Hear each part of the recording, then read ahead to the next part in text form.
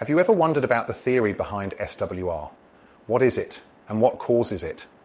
Well, in simple terms, SWR, or standing wave ratio, is best understood as a way of checking how efficiently your radio signal is being transferred to your antenna.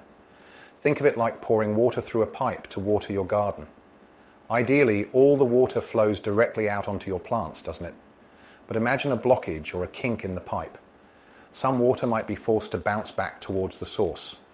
This is analogous to what occurs with radio waves if your SWR is high.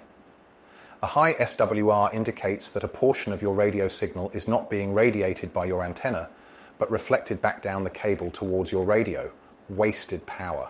A low SWR is what we aim for, most signal getting out. But what are good SWR numbers? Ideally, you want to see 1-to-1 SWR. That's perfect, meaning no signal is reflected back. In most cases, an SWR below 1.5-to-1 is considered acceptable, with only about 4% of the power reflected. However, SWR of 2T1, meaning 11% reflected power, and above is generally considered unacceptable by most ham operators.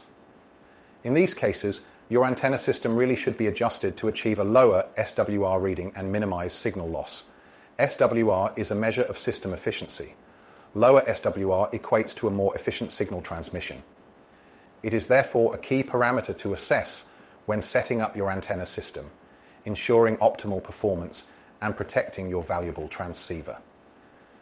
If you're keen to learn more about optimizing your antenna setup and signal transmission, do follow moonraceronline.com for further ham radio advice and insights.